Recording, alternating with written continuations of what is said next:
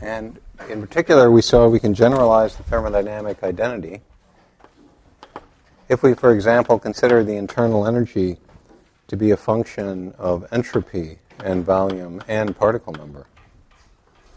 And I can write du is tau d sigma minus pdb, what we had before, plus the term involving flow of particles, mu dn. So one way of defining what we mean by chemical potential, this identity tells us, is if I consider entropy and volume to be fixed, chemical potential is derivative of internal energy with respect to number of particles. I could also consider changing the entropy if I think of the entropy as a function of the other variables, u, v, and n. Then this identity tells me that the chemical potential can be written as minus temperature derivative of entropy with respect to number of particles with internal energy and volume fixed. And we also saw that if we consider holding the temperature fixed, then if we differentiate Helmholtz free energy with respect to number of particles with temperature and volume fixed, that's the chemical potential. In the case of the classical ideal gas, the low-density ideal gas, we saw the chemical potential can be written as tau times natural logarithm of concentration divided by quantum concentration. That's in the regime where concentration is small compared to quantum concentration. Then we talked about the situation in which a system is in contact with a large reservoir. The reservoir has some specified chemical potential and temperature. And then we asked, if we look at some particular state of the system, characterized by a number of particles n and energy epsilon, what's the probability for the system being in that state? And we said it's proportional to the Gibbs factor, which is e to the n times chemical potential minus energy divided by temperature. To normalize that, we divide by a term called the Gibbs sum, which is the sum over all states of the system, e to the number of particles in the state times chemical potential minus energy of the state divided by temperature. Well, that's called the Gibbs sum. And this is the Gibbs factor.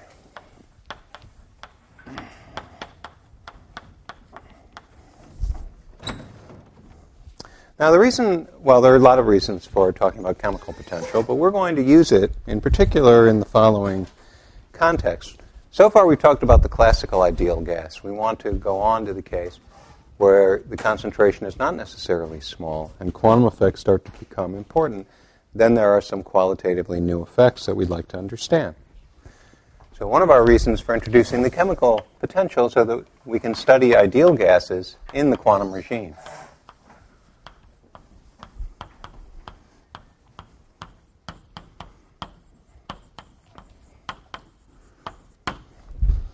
It's a very good mathematical tool for making that study easier. So remember, we want to consider indistinguishable particles. We learned our lesson when we studied the classical ideal gas.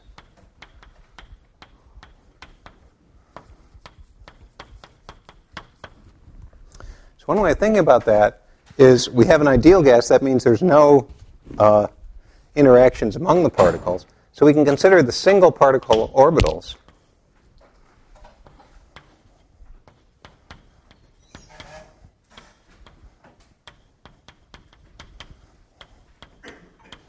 So if we can imagine the system just had one particle, there's a ground state, a first excited state, second excited state, and so on.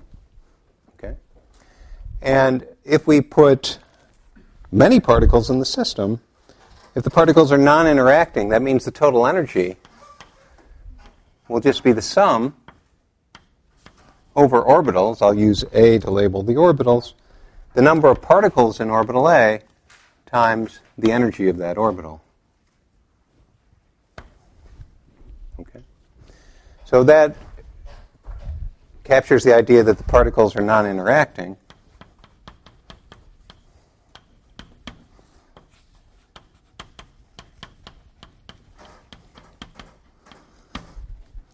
The energy cost of adding a particle in a particular orbital doesn't depend on what other particles are already around or what the number of particles occupying that particular orbital is. That's the sense in which the gas is ideal. So when we sum over configurations, what we're interested in is how many particles are in the ground orbital and how many are in the first excited orbital and so on. And summing over configurations will mean summing over the occupation numbers of each one of the orbitals. Okay? And that's how we can keep track of what the different states of the system are. Okay, except there's something interesting now that we have to discuss, which is that there are two different types of indistinguishable particles.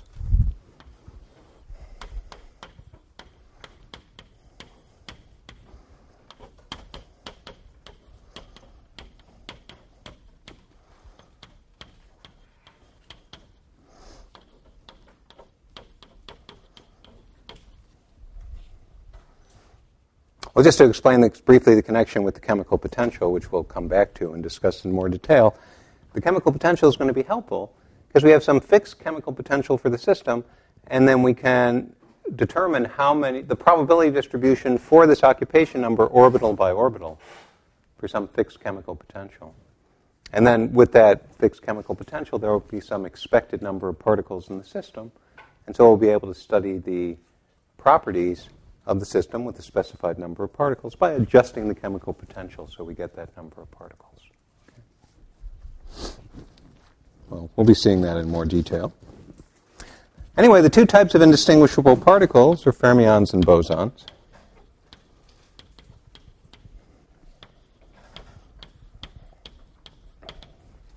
For bosons, for a particular orbital, the occupation number of the orbital can be any non-negative integer.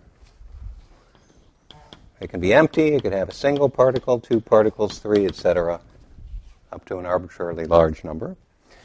For fermions, there are only two possibilities. Either the orbital is empty or it's occupied.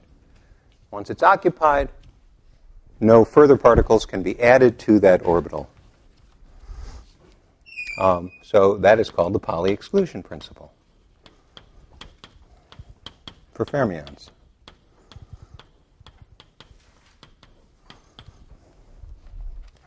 Give me an example of a fermion.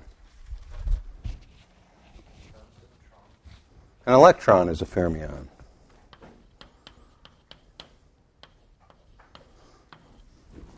Example of a boson. A photon is a boson. Of course, we've already talked about distribution functions for photons. Yeah. Question. So in an orbital, in like an atom, a lot of times there are two electrons in an orbital. That's right. But they have two different spin states. So we will, it's really just a question of terminology. When I speak of orbital, I mean completely characterizing all the quantum numbers of the state. So spin up and spin down, in the language I'm using here, would be two different orbitals. Okay? Another example of a boson is a helium atom. Well, if it's helium-4 anyway. The photon, well, it's kind of a special case. We've already discussed it in connection with the Planck distribution, in that there really is no conserved photon number, as we discussed. If you have a cavity, you heat it up, the number of photons in the cavity can keep growing as the temperature increases. But we'll often be interested in the case, like for a helium gas, where we have some fixed number of particles, the particle number is conserved, and then we can speak of a chemical potential, which controls the number of particles in the system.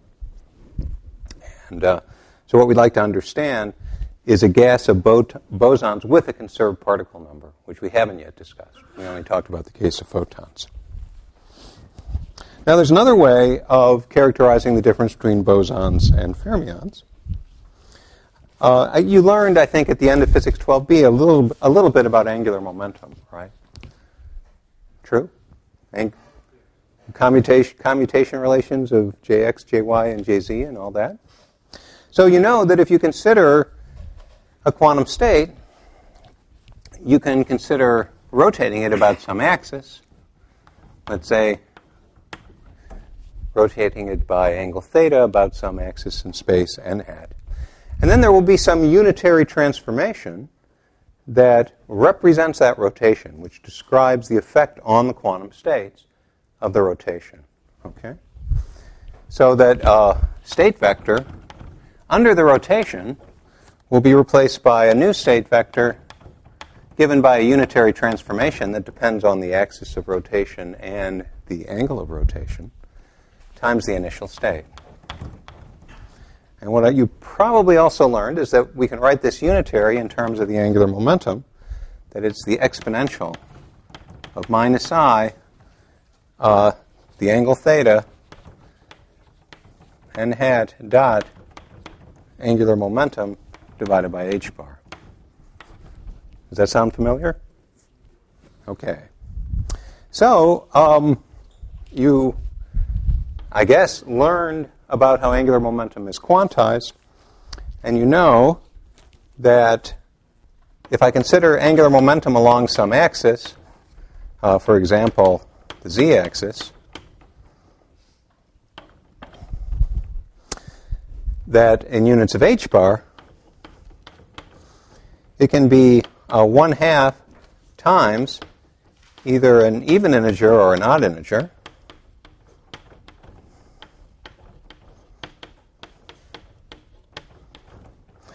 A particle which has angular momentum which is an integer multiple of h bar is a boson.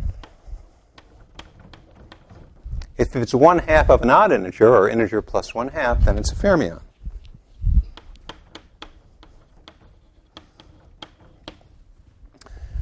So one way of appreciating the difference is to consider the effect of taking our particle and rotating it by 2 pi.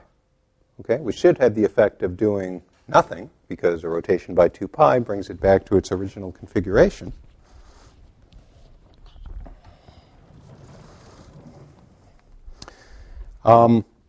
But if I consider how this unitary transformation behaves when theta is 2 pi,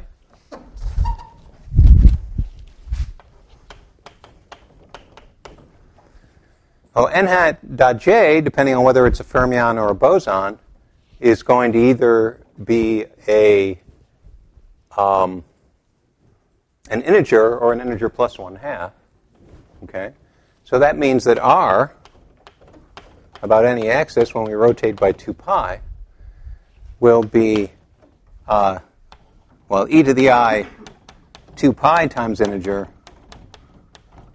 for a boson, or e to the I pi times integer plus 1/2 for a fermion. So this is 1, or in other words, the identity operator, and this is minus 1, e to the I pi, which is minus 1. In the case of a boson, in other words, the effect of rotating by 2 pi is nothing. It's just the identity operator. In the case of a fermion, the state vector changes sign. Question? Say again?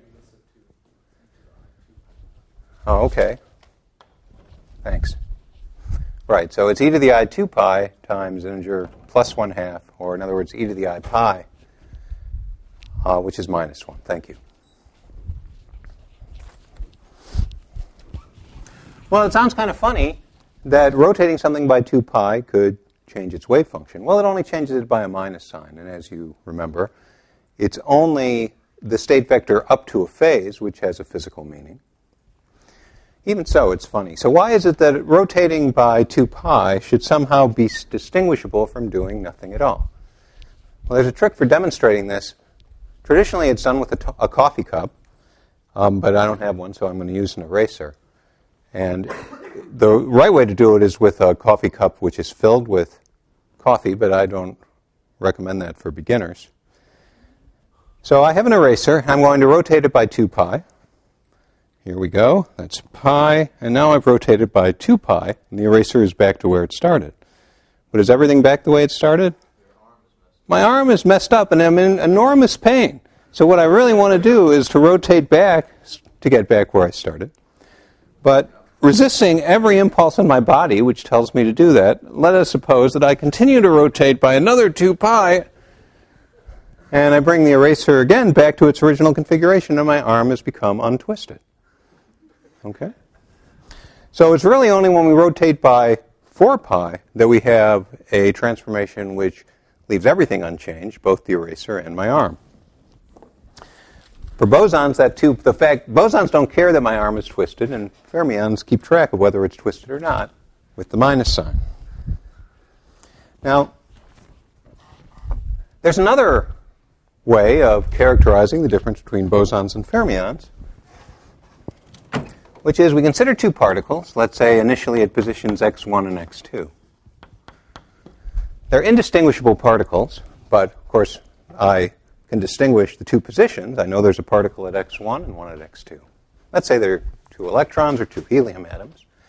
But then I can consider exchanging them, slowly moving this particle to position x1 and this particle to position x2. I'll call that an exchange. And it takes a quantum state with particles at positions x1 and x2 to another quantum state with particles at those 2 positions.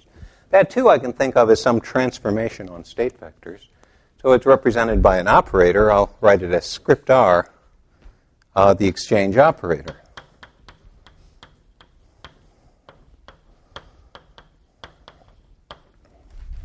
Now, suppose I apply the exchange twice. I do the exchange, and then I do it again. Okay. So now I've really returned the particles their original configurations. And so that should be the same thing as doing nothing at all, the identity. Okay. 2 exchanges, it's the same thing as not exchanging at all, right? So r squared is equal to the identity, but r itself can have 2 different eigenvalues. The eigenvalues have modulus 1 because it's a unitary operator. They have to square to 1. So r can have the eigenvalues squared or equal to 1, but the eigenvalue of r can be either plus 1 or minus 1. If it's plus 1, that means when you exchange 2 indistinguishable particles, nothing happens to the wave function. That's the case of bosons. If it's minus 1, you take 2 indistinguishable particles and exchange them, but the wave function changes sign under the exchange. That's the case of fermions. So another way of saying it is, if I think of the wave function as depending on the positions of 2 particles,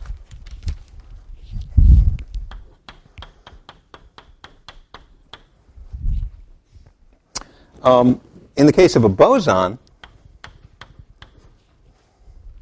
the wave function is a symmetric function of the positions. So if I swap x1 and x2, it has the same value. So we say in that case it's a symmetric wave function, symmetric under exchange of the 2 particles. If it's a fermion, if I swap the positions of the 2 particles, it doesn't leave the wave function invariant, it changes its sign. So it has to be an antisymmetric function of the positions x1 and x2, antisymmetric under exchange.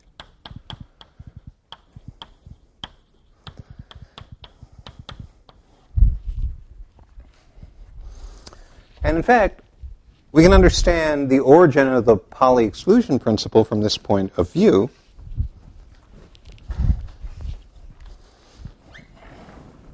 Suppose we have two orbitals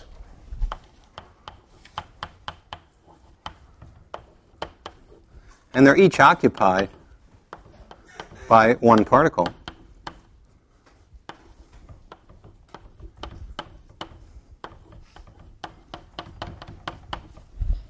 In the case of non-interacting particles, the wave function as a function of the positions of the two particles just factors into a wave function for the first particle and a wave function for the second. So I could write it as the wave function in orbital 1 as a function of position x1 times the wave function for orbital 2 as a function of position x2.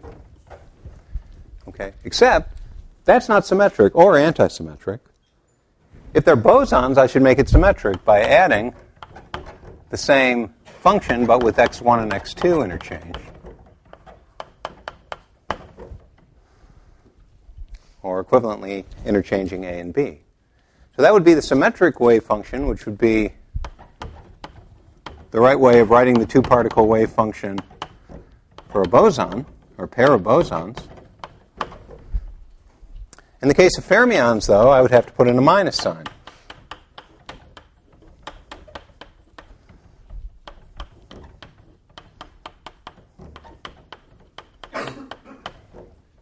So now it's antisymmetric when we interchange x1 and x2. That's the appropriate form for two fermions. But if A and B are the same orbital, if A equals B, then, of course, this would vanish.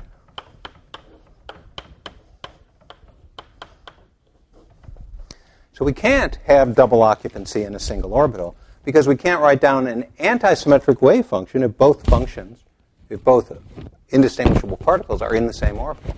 Okay. So that means from the antisymmetry of the wave function, we obtain the Pauli exclusion principle.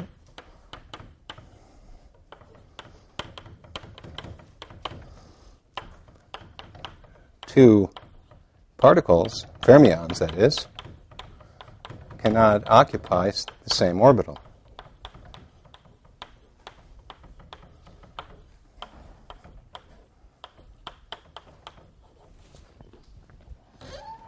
No double occupancy. Now, why should it be that these two things are related? That what happens to an electron when we rotate it by 2 pi has something to do with what happens when we take two electrons and we exchange them. Feynman used to love it when people would ask him this question. Uh-oh, I'm going to have to take off some of my paraphernalia. Because he would always respond by taking off his belt. He would say, well, it's like this, except he had the Brooklyn accent, which I can't really imitate right. He would say, look at my belt. Okay? So think of the two ends of the belt as two electrons. Okay? Look at my belt. It's all nice and straight. Now I'm going to exchange the two particles, the two ends of the belt. Okay? So now the particles are in the original position. The two ends of the belt are in the same place as before. But what about the belt? Well, if we stretch it tight, we can see that the belt now has a twist in it. The belt has a 2 pi twist. So if we wanted to get rid of the twist in the belt, what would we have to do? Well, we could take one of the particles and rotate it by 2 pi. So if we want to keep the positions of the particles the same as they were originally, and we don't want the belt to have a twist, we do the exchange and then rotate one of the particles by 2 pi. So that should leave the wave function invariant, but the exchange by itself, or the rotation by itself, need not. This is an example of what we call the connection between spin and statistics, Feynman would say, as he puts his belt back on, because he was pretty skinny and sometimes he was at risk of his pants falling down, but I'm not too worried about that.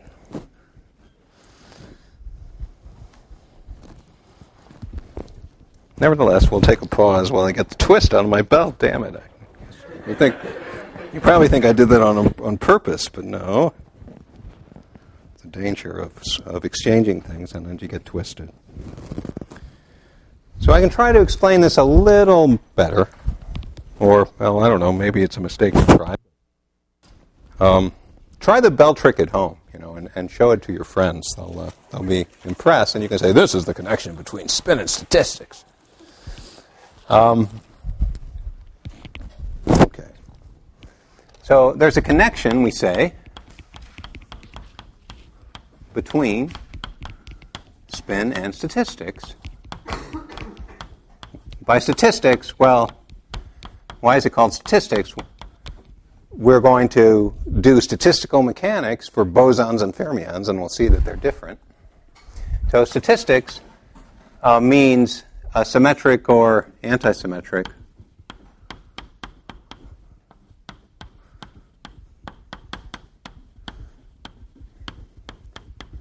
under exchange.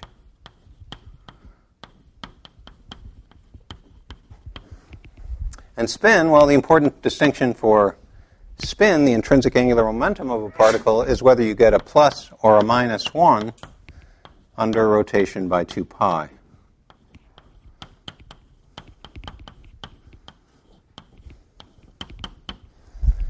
So why is it that two particles are connected by a belt? You probably didn't know that every two electrons in the universe are connected by belts, which can get twisted.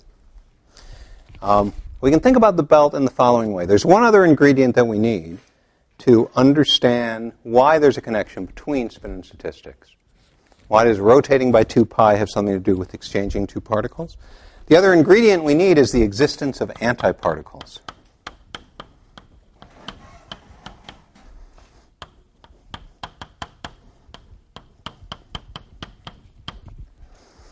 So let me think about drawing world lines in space-time. I have time going up. And here's a particle. I'll draw it with an arrow going forward.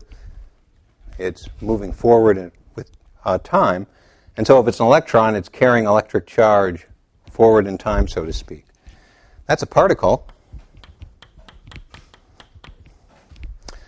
But you can think of an antiparticle, at least impressionistically, as a particle, but it's going backward in time.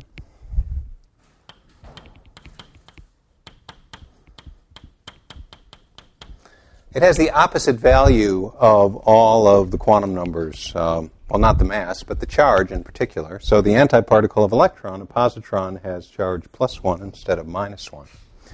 And we can think of carrying charge minus 1 backward in time as being equivalent to carrying charge plus 1 forward in time. Now, the process of exchange looks like two crossed world lines like this for two particles.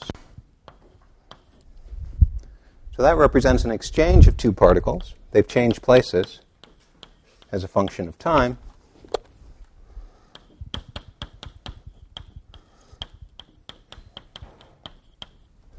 And there's either a plus 1 or a minus 1 associated with that exchange, depending on whether they're bosons or fermions.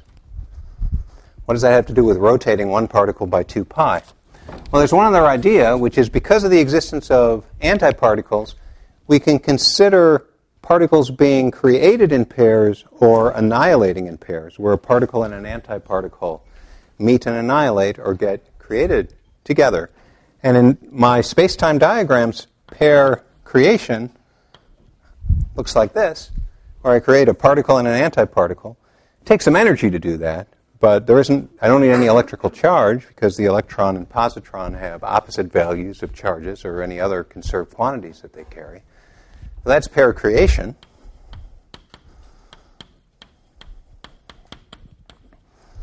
And pair annihilation looks like that, where the electron and positron, or particle and antiparticle, come together, annihilate one another, and disappear. The energy gets transformed into some other form. Maybe it gets taken away by photons or something. But the electron and positron are gone when they annihilate. So now, if you can think about a diagram like this.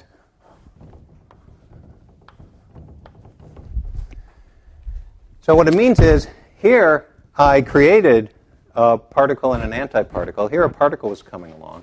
Then that antiparticle annihilated the particle that was coming in, and the particle that was created when I created the particle-antiparticle pair then continues. And this process, if this creation and annihilation are very close to one another, you can't really tell them apart because this particle that was created annihilated, tiny instant later. And so whether it was ever there or not, you would have to have very excellent time resolution to see. So these things, for all practical purposes, are really the same, even though here I created a particle and then annihilated it. So you should think of these as something that can be smoothly related to one another. Okay. So now I consider this exchange process that I drew before, and I imagine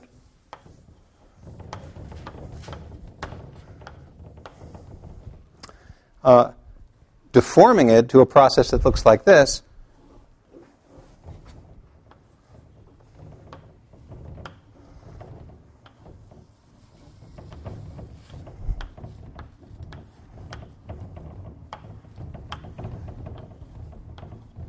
Okay, which I was able to do by deforming a particle going forward in time to this process in which there was a pair creation followed shortly after by a pair annihilation.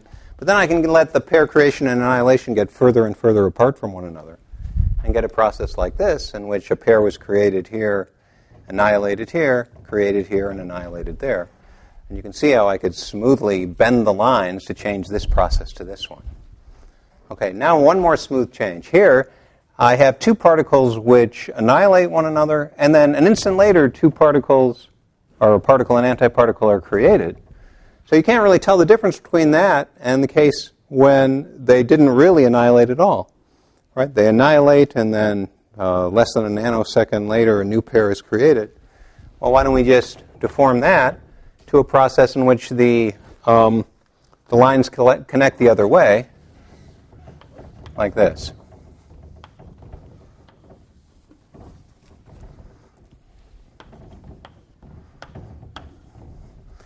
Okay, and now I can straighten out these world lines.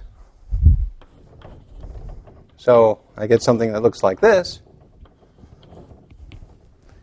except for one thing. This world line's got a twist in it. So when I straighten it out, it's actually going to look like my belt. It's going to twist by 2 pi as it goes forward in time. Okay? So I claim that the process in which the two indistinguishable particles are exchanged really can be smoothly changed to the process in which there is no exchange. Both particles wind up where they were to begin with, but one of them has been rotated by 2 pi. And that's why the two things are related. If there's a plus or minus sign, depending on whether they're fermions or bosons associated with exchange, that plus can't change to a minus suddenly. It would have to jump.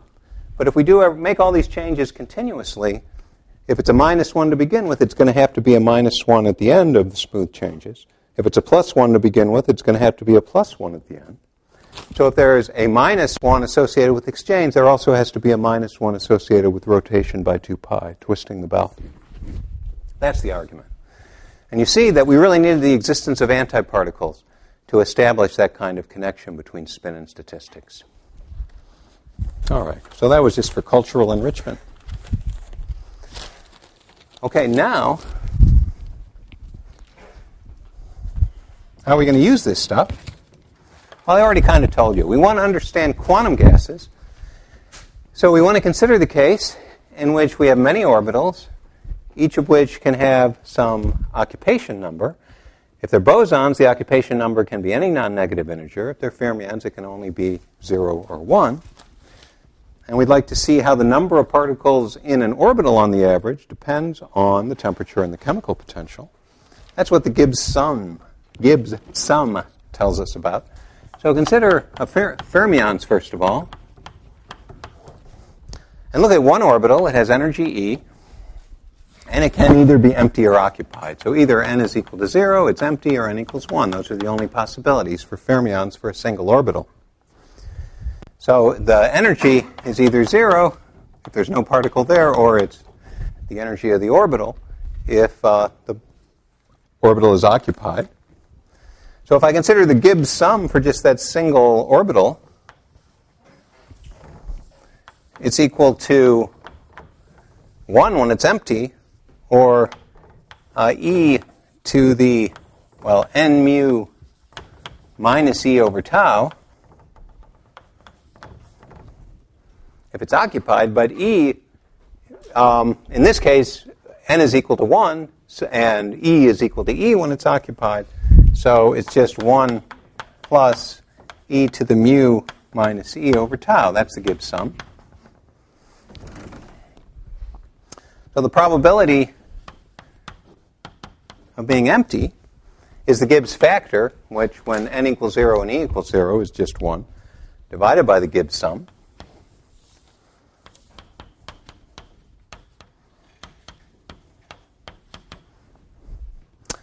And the probability of being occupied, the occupation number being 1, is the Gibbs factor times 1 over the Gibbs sum.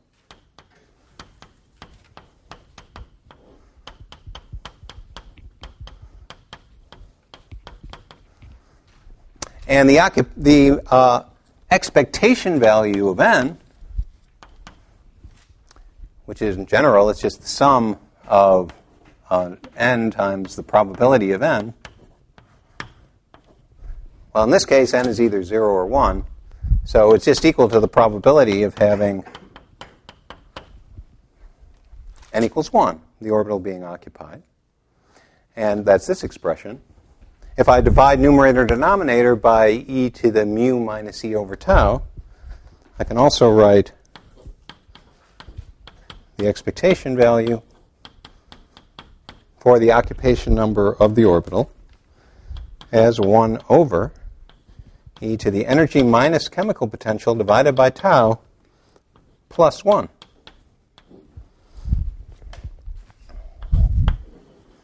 So actually I'm going to call that f of e. It's some function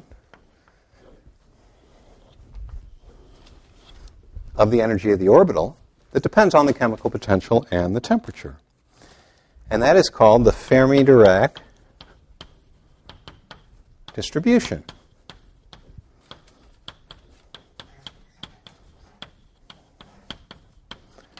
Why is it called a distribution if it's just the expectation value of the number of particles in an orbital? Well, for the same reason we spoke of the Planck distribution. Because we're going to be interested in the case where there are many orbitals, and this is going to tell us how the total particle number will be distributed among the orbitals. Right? The chemical potential is fixed. It's the same for all the orbitals. As the energy of the orbital varies, the occupation number, the mean number of particles in that orbital, is going to depend on its energy, as described by the Fermi-Dirac distribution.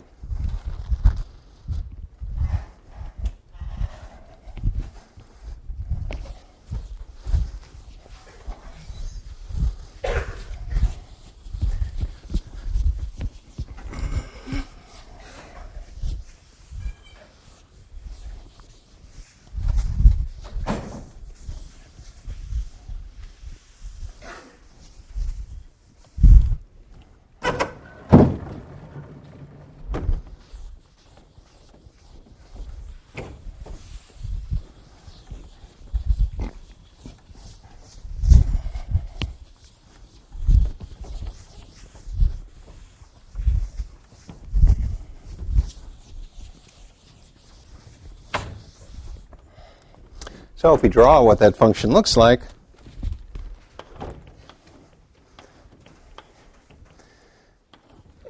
when the chemical potential matches the energy, when the energy is equal to the chemical potential, then the mean number of particles is 1/2. We call that half occupancy. The probability is 1/2 that the particle is occupied. When the energy is small compared to the chemical potential, it approaches 1. The low energy orbitals are occupied with a probability close to 1, so the expectation value for the occupancy is 1, and then it falls off exponentially over here. So we say the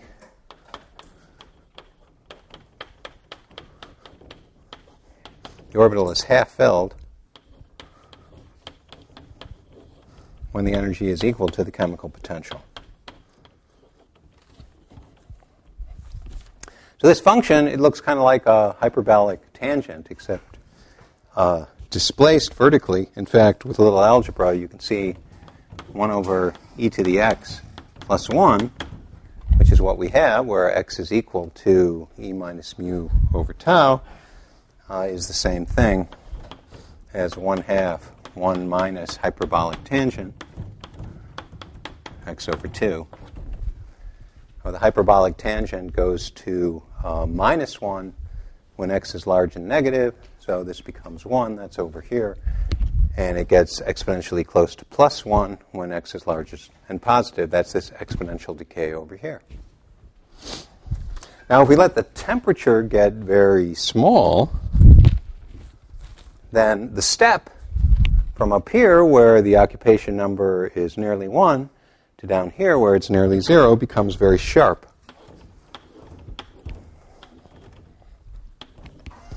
And it occurs right at the chemical potential, so it'll look something like that. As the temperature goes to 0, with the orbitals which have energy below the chemical potential occupied with probability very close to 1, and those with energy above the chemical potential occupied with probability very close to 0. So when we go to 0 temperature, the system is in its quantum mechanical ground state. It doesn't have any thermal fluctuations. So this is the ground state, the lowest energy state for a system with some specified number of particles.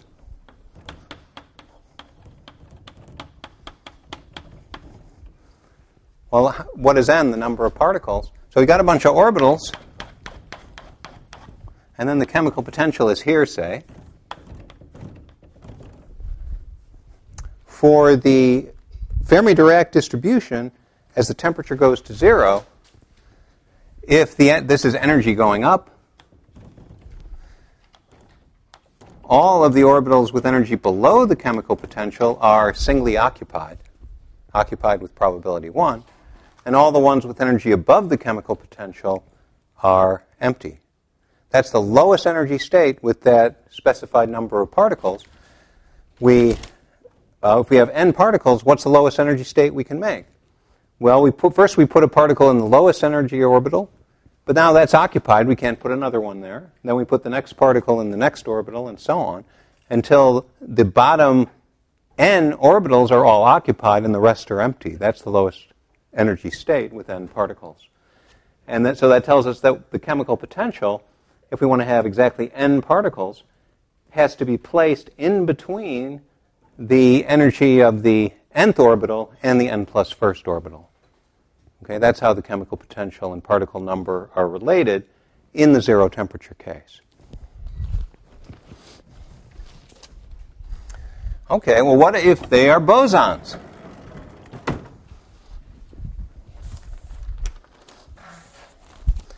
So now,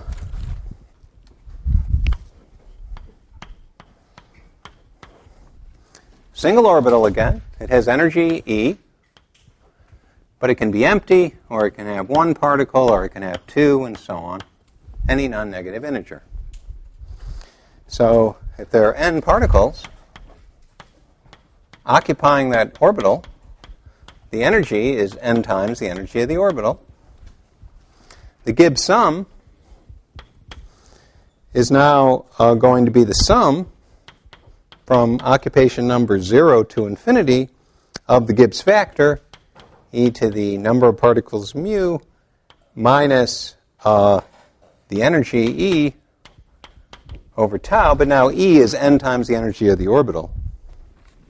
So it's the sum of, I guess I can write it as the, e to the n, mu minus E, now little e for the energy of the orbital divided by tau. So it's just a geometric series when I sum from 0 to infinity.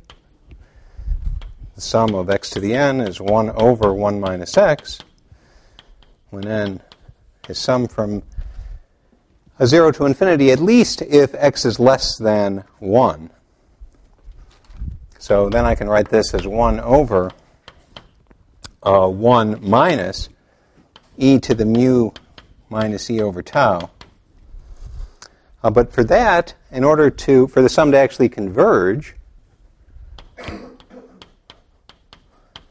the chemical potential better be below the energy of the orbital. Okay? So that this is a sum of the nth power of some number less than 1. So mu minus e is negative, in other words.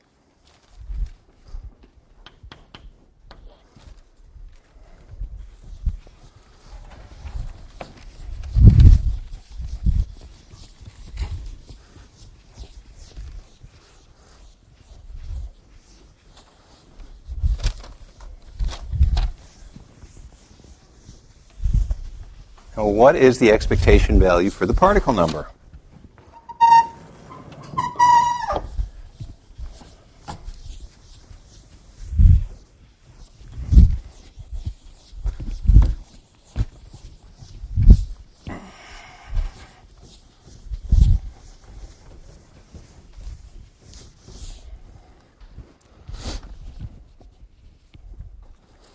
So now our distribution function, the expectation value for the number of particles, which depends on, the energy, but also on the chemical potential and the temperature, will be 1 over z,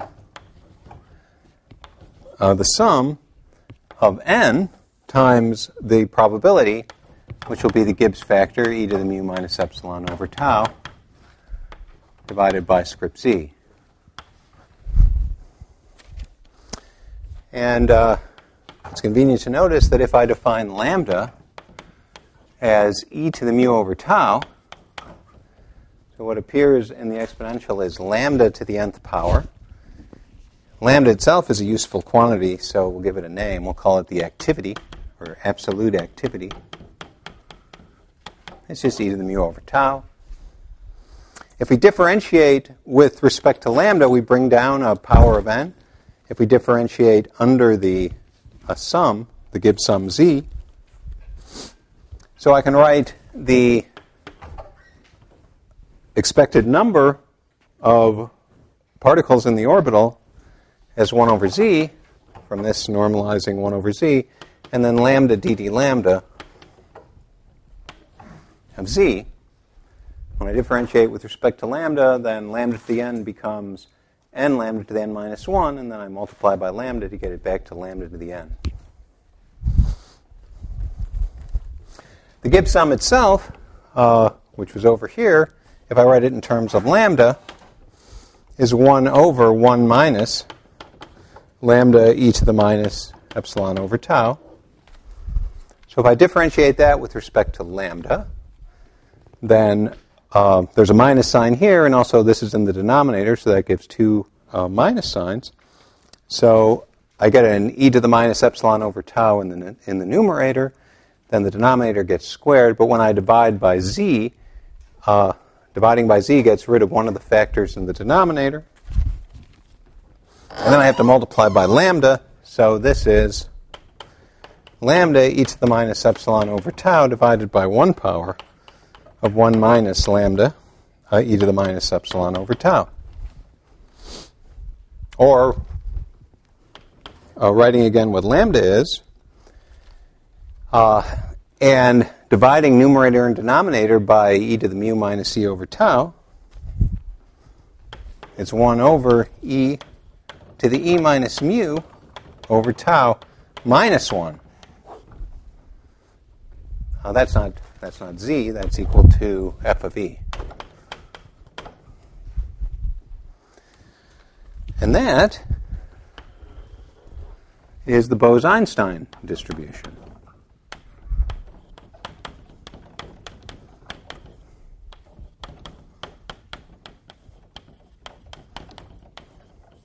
It tells us how the mean occupation number of an orbital with energy E depends on the chemical potential and the temperature. So again, same interpretation. If I have many orbitals, then I have the same chemical potential for all, but they have different values of the energy. And this is called a distribution function because it tells me how the mean number of particles in the orbital depends on its energy. And it looks just like the Fermi-Dirac distribution, except for what?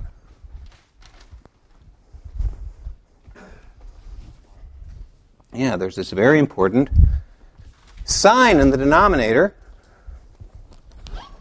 In the distribution function, it will be plus or minus 1. And the plus will be for fermions, and the minus for bosons. Kind of confusing because everywhere else so far I've talked about minus signs for fermions and plus signs for bosons, but this time it's the other way around. Don't get confused about that. So if I come back to my picture,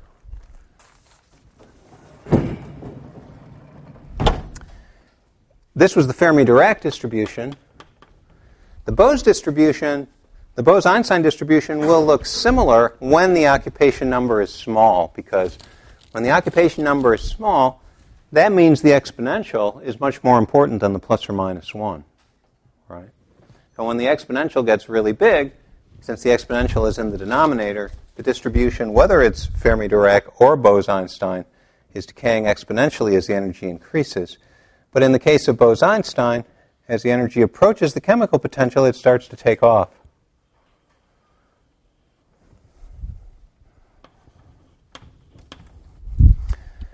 So Bose-Einstein and Fermi-Dirac deviate from one another substantially when the energy becomes comparable to the chemical potential, though when the energy is high, they track one another closely. So in fact, all the stuff we said earlier about the classical regime we can recover in this language.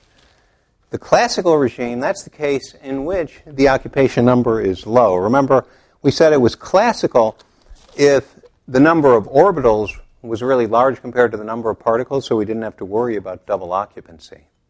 That's the case in which the expectation value of the number of particles in a typical orbital is really small compared to 1. That means there will be a large probability there are no particles in the orbital at all, a small probability that there's a single particle, and a negligibly small particle that there's a probability that there's 2 or more particles. Okay? So that's the classical regime.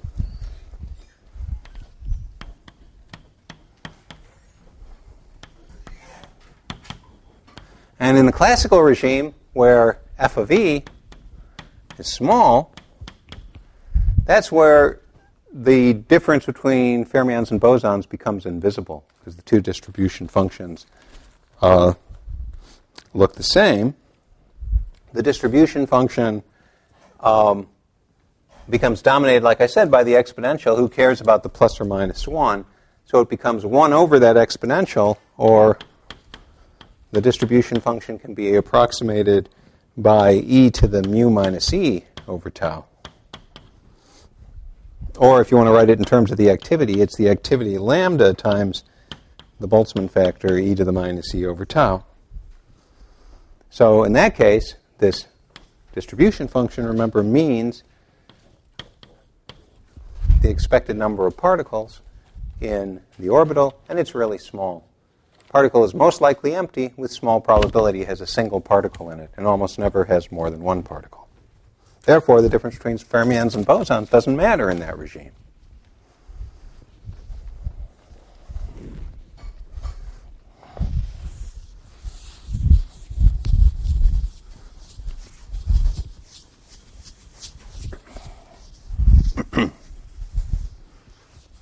Right.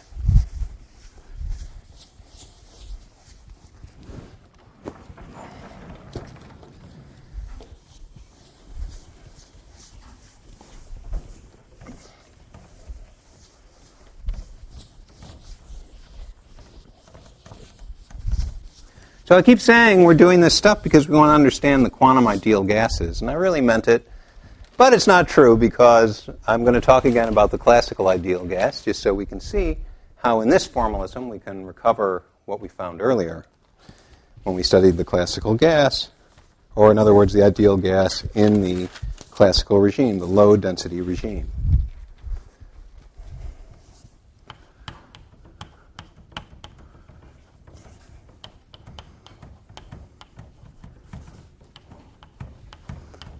Here we go again.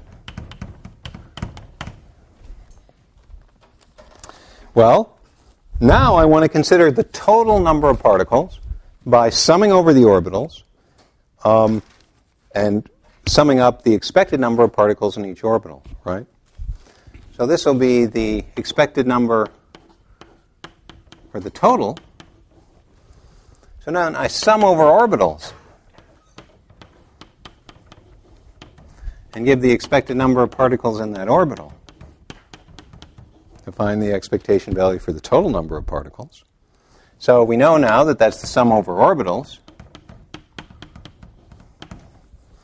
The activity lambda, which doesn't depend on the orbital, just on the chemical potential and the temperature, so I can actually take that outside the sum, times e to the minus the energy of the orbital divided by tau.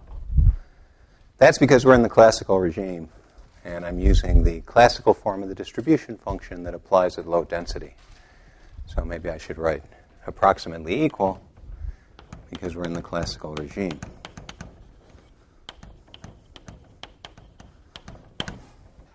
Now it doesn't matter anymore if they're fermions or bosons because double occupancy almost never happens. Well, guess what? We've done this sum already. We did the sum over orbitals of e to the minus e over tau because when I first introduced the Boltzmann factor, I guess the first calculation we did was a single particle gas. And a single particle summing over states is just the same thing as summing over all the orbitals that that particle could be in, right? So we've done this sum already. And I'll just remind you what we found. We called it Z1, the partition function for the single molecule gas. It was equal to the volume times the quantum concentration. That's how the quantum concentration came into our lives, and it's been haunting us ever since.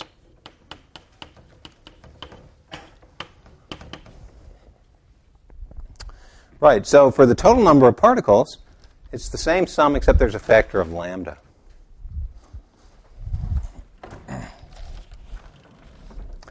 So the total number of particles has an expectation value, which is lambda times the single molecule partition function, which is lambda quantum concentration times volume. And of course,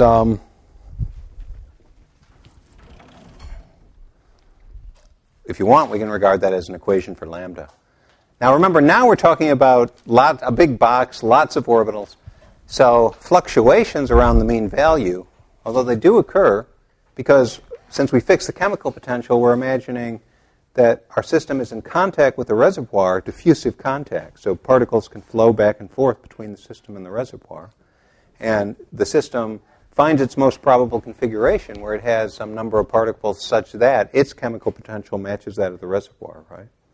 But those fluctuations aren't very important because it's a big system. The usual argument, when we have a very large system, the expectation values about mean values aren't important. So we just have a gas with some number of particles n, this mean value that we've computed. And so you can think of this as a formula for the activity. The activity, which means e to the mu over tau, where mu is the chemical potential, is the number of particles divided by the volume times 1 over the quantum concentration. The concentration is number of particles divided by the volume. So that's concentration divided by quantum concentration. So I could take logs of both sides and multiply by tau and get a formula for the chemical potential. The chemical potential is tau log of concentration divided by quantum concentration. Well, that's a formula that we saw before. We derived it before by first deriving the free energy, right? And then we had to fix an error at first we hadn't taken into account that the particles were indistinguishable, so we had to divide by n factorial in the partition function.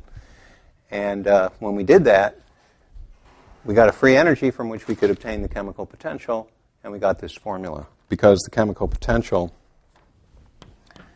is the derivative of the free energy with respect to the number of particles at fixed temperature and volume. So before we had to put in that correction for the indistinguishability of the particles by hand. We added that 1 over n factorial to the partition function. But here, that's all been taken care of for us by the Fermi-Dirac or Bose-Einstein distribution. Of course, they're the same thing in the classical regime.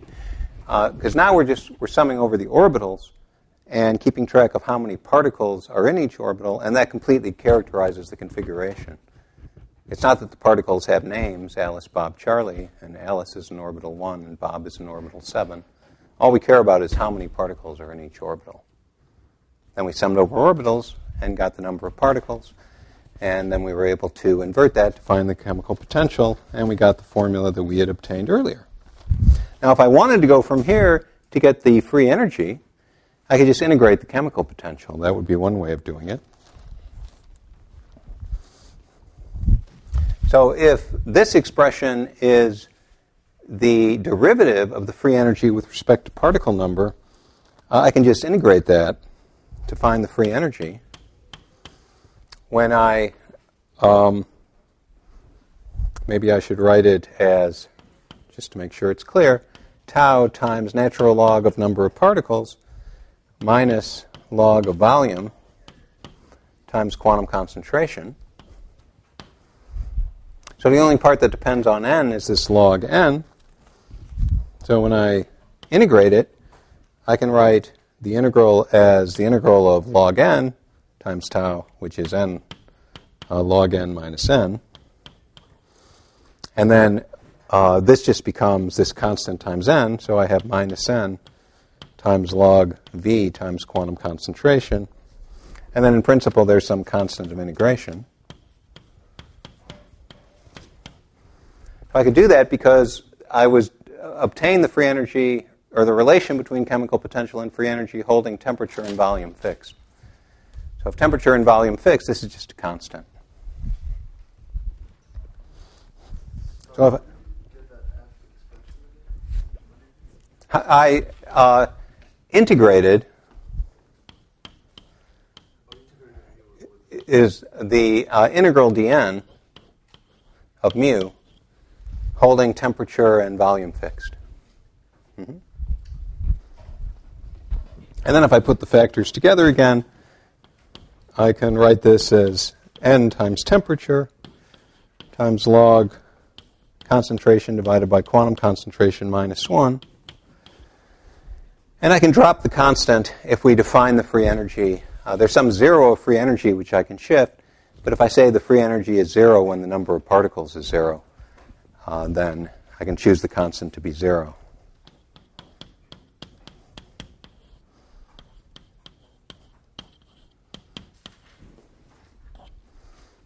And that agrees with the formula we had before. Okay. So, well, as long as we're talking about classical ideal gases again, let's talk about classical ideal gases and say a little bit about their thermodynamic properties. You've probably seen this before, but that's okay. It's good to recall.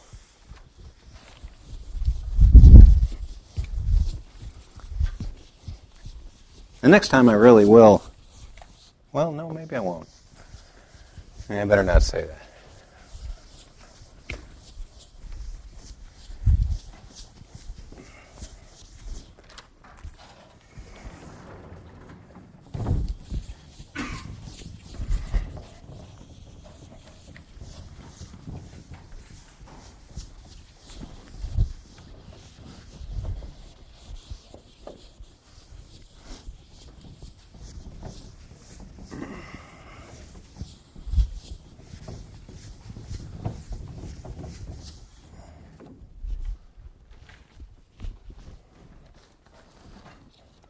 let's consider the thermodynamics of an ideal gas, and in particular, what happens to an ideal gas when we make reversible changes.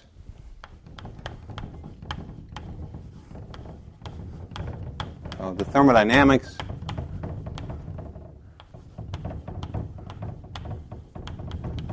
of the classical ideal gas.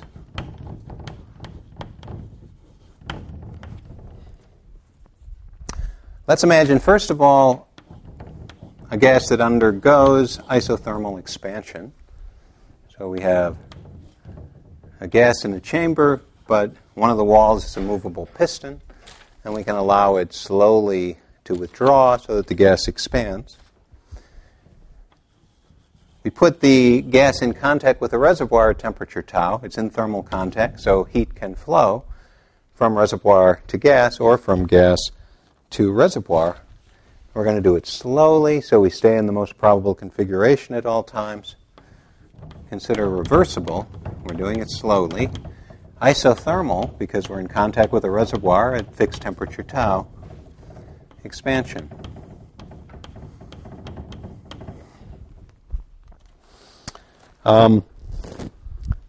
So the final volume, well, I'll call that VF. We start out with some initial volume, VI.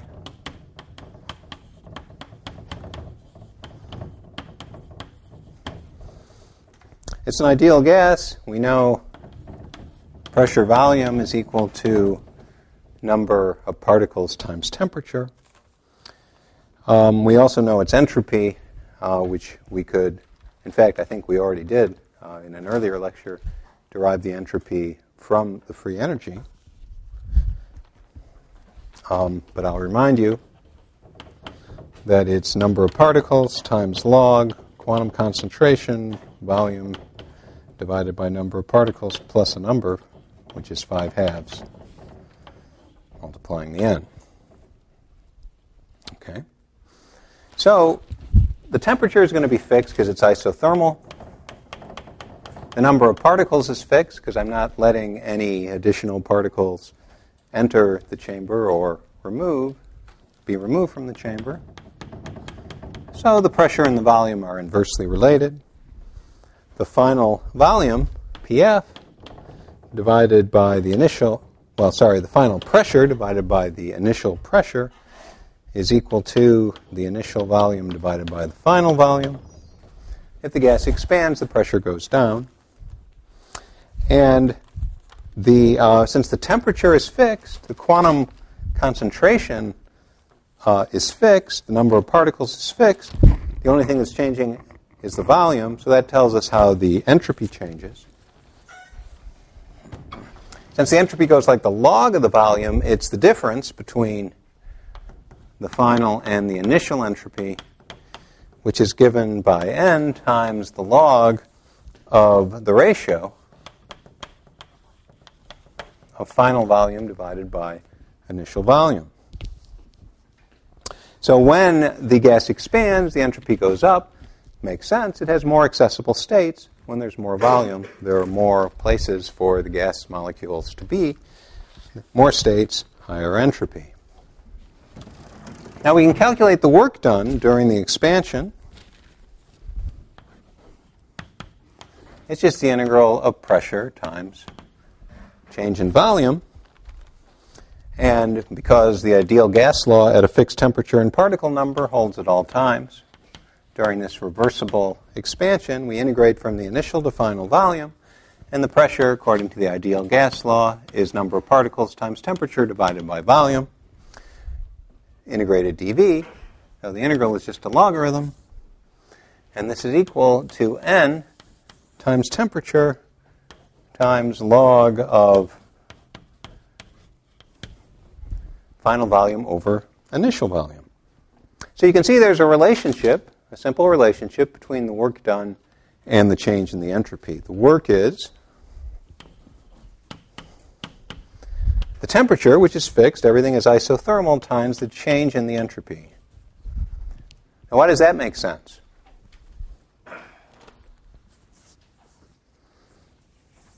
Okay, well, there was some work done the system did work when it expanded. So there was some energy expended by the system. Where did it come from? Where did all that energy come from?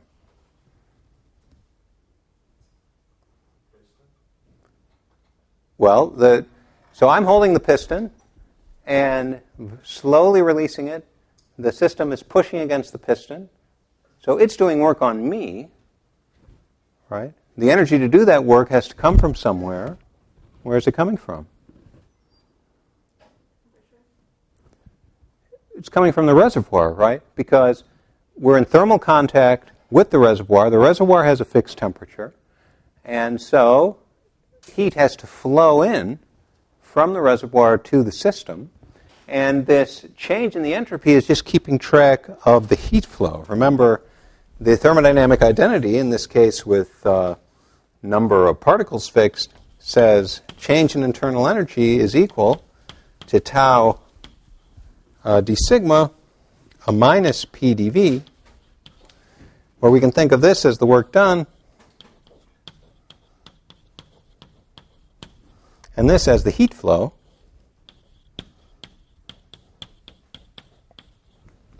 We can integrate both sides of the equation. Now, what about the internal energy? How does it change during this process? It doesn't change, right? Because the ideal gas law holds at all times. And the internal energy of an ideal gas is 3/2 n tau, right? Temperature stays the same. Particle number stays the same. So this is a constant during the change. So this is equal to 0. No change in the internal energy. So the heat flow into the system has to match the work done by the system. And that's why we found that tau times the change in entropy is equal to the work done. So this is just conservation of energy. The first law of thermodynamics I can write as the change in internal energy in general is equal to, I'll call it dq minus dw. We have to be careful about the minus signs, which can be very confusing. Here by dq, I mean the heat flow into system. In this case, it's coming from our reservoir. Heat flow into the system can increase the internal energy of the system. And by dw, I mean work done by system. The work done by the system can deplete its internal energy. That's why there's a minus sign in front of the dw. But it's just conservation of energy. Change in energy of the system is the heat flow in minus the work the system does. And it's also dignified by the name of the first law of thermodynamics.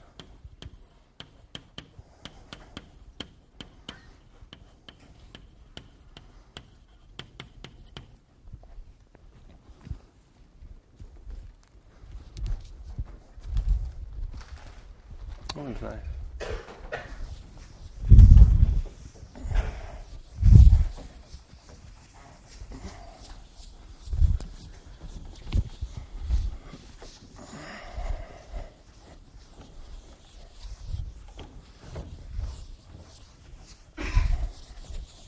And let's talk about another type of reversible change.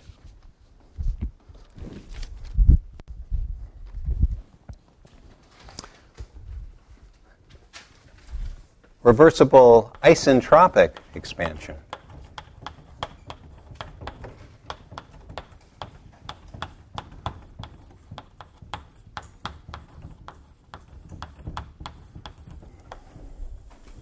Now, same picture. We've got a gas in a box, and it has a movable wall. But now I'm going to thermally isolate the system. It's not in contact with the reservoir. It's well insulated.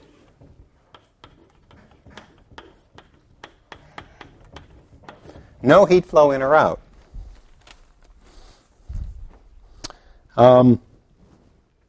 Again, we're going to have the initial volume VI expand to become the final volume VF. Okay. But now, there's no heat flow. So that means, and this is why it's called isentropic, dq is 0. In this reversible change, the entropy is fixed. And we talked before about how when you make a small change in a closed system, it doesn't change the entropy. That's what we're talking about here. No contact with the reservoir. It's a closed system.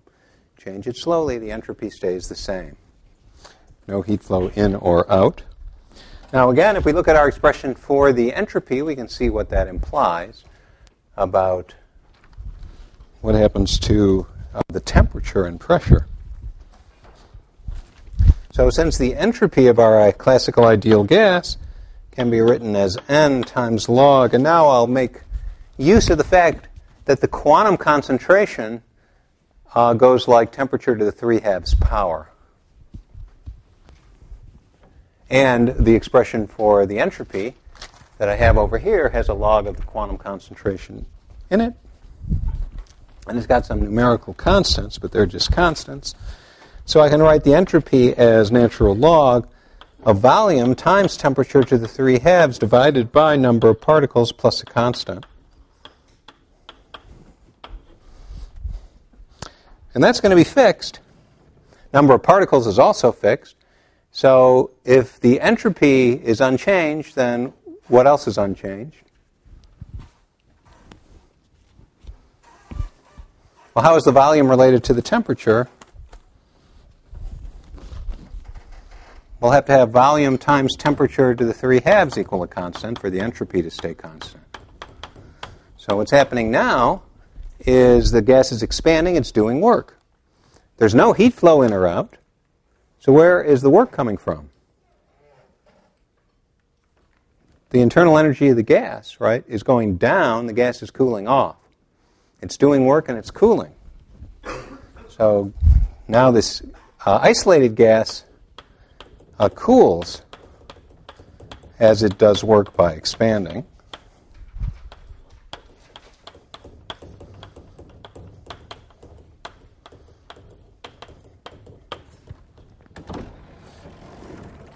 Oh, I forgot to erase this.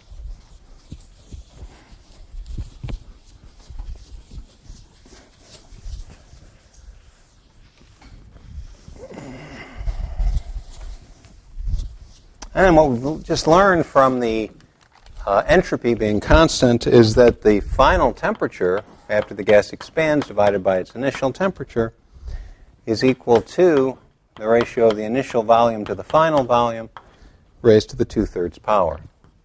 That tells us exactly how it cools as it expands doing work. And of course, we still have the ideal gas law holding at all times. Now the temperature is changing while the gas expands, but the pressure is equal to n times temperature divided by volume, and n is fixed. The final pressure divided by the initial pressure is, from the ideal gas law, the ratio of the initial to the final volume times the ratio of the final temperature to the initial temperature, and we know what that is now. So I get V initial over V final times another V initial over V final to the 2/3 power. So this is V initial over V final altogether to the 5/3 power. That's how the pressure changes. And now how much work is done? Well, let's just check that what I said before is correct, that the work is being done at the expense of the internal energy of the gas. The work done is the integral from the initial volume to the final volume of P dV. So we know, I can write it this way, that PV times V to the 2/3 is equal to a constant. I don't know, I'll save a little algebra if I use this little trick. And then if I differentiate that, applying the product rule to PV times V to the 2/3, I can say that dPV, V to the 2/3, plus 2/3 PdV, or sorry, PV, times dV over v, v to the 2/3, is equal to 0. So I just differentiated PV times v to the 2/3 by the product rule. When I differentiated v to the 2/3, I got 2/3 v to the 2/3 minus 1. So now I've got a PdV over here. That was why I did this, because that's what I want to integrate to find the work. What we found is that PdV, if I take that 3/2 and put this over on the other side and multiply by minus 3/2, I have minus 3/2 times d PV. And the reason I wanted to do that is because I can now use the ideal gas law, since PV is equal to n tau. That's the same thing as minus 3/2. And since n is a constant, it's n d tau. So when I integrate PdV to find the work, it's actually equal, the work is equal to minus 3/2 times n, final temperature minus initial temperature. Well, that's, remember, the internal energy is just equal to 3/2 n tau. So that's just the change in the internal energy.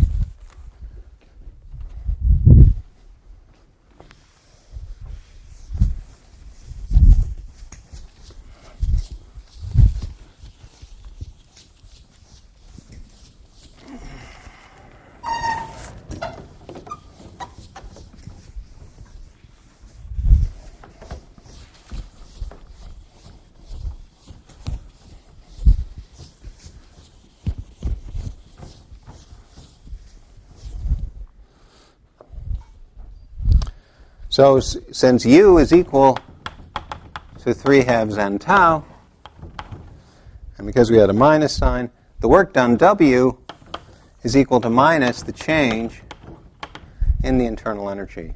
The energy to do the work comes from the decrease in the internal energy of the gas as it cools. Question? Couldn't we have just derived that from like the first law of thermodynamics and saying that d sigma was equal to 0? Yeah, that's right. But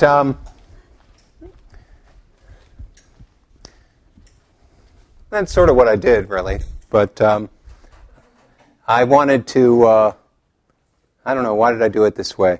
I think just to see the explicit formulas and that they agree with that general conclusion.